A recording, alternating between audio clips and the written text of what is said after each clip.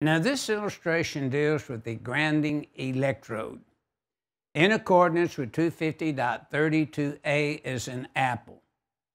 Now, looking at the electrodes that could be present here in this illustration, at either one of the buildings that you see, building 1 or 2, you may have structural steel in the building.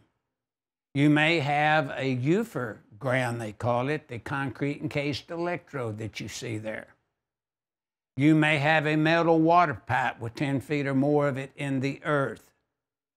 You may have a ground ring encircling the building, and it may even be for lightning protection or whatever. And then you may have a driven rod. But we're just looking at this and saying if you had all of those, they would have to be bonded in accordance with 250.50 if possible, to create a grounding electrode system. Now, if this was an existing building and you didn't have any of those that you see listed there, you could have a driven rod driven. And then you'd need to read 25 ohms or less by 250.53, and you look at that exception. I believe it's 2 in there that deals with that, but you're in that area. Now, to select your selection for the 25 ohm rule. Now, what this is stating, in most all cases, you'll have a concrete encased electrode, and you'll have the building steel in many cases. They got to be bonded in as a common grounding electrode system in accordance with 250.50. Then you got to qualify them as an electrode. Is the steel considered an electrode? 10 feet or more of it in the earth?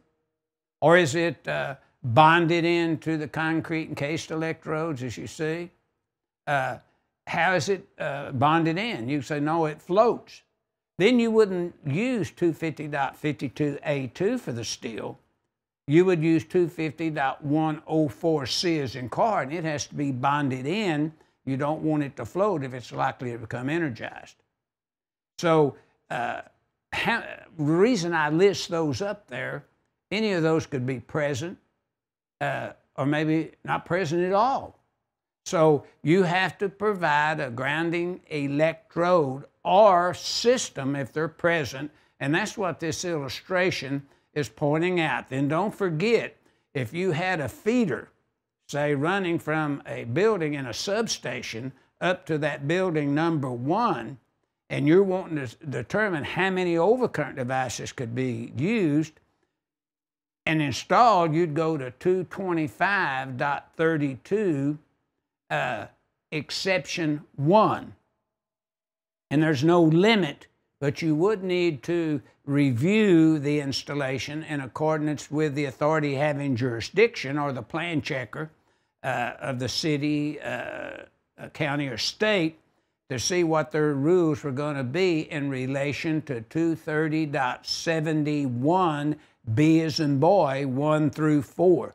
You're going to have to review that section along with 225.32 exception 1 for those number of mains and how they could be installed and still be considered complying with the NEC in accordance with the authority having jurisdiction.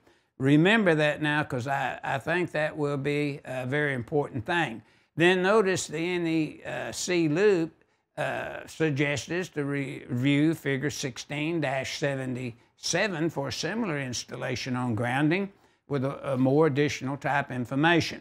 So figure 16-53 is dealing with means to provide a grounding electrode or system, whichever is available to you, or what do you do to provide either a grounding electrode or a grounding electrode system based upon it being an existing building or a new building, and then how you're going to arrange the mains in accordance with 230.71 B as in boy 1 through 4. Also, if you wanted to apply 225.32 exception 1. I find this is very important when you're supplying a feeder to a building from a service equipment location. in accordance with Article 100, the definition of service point.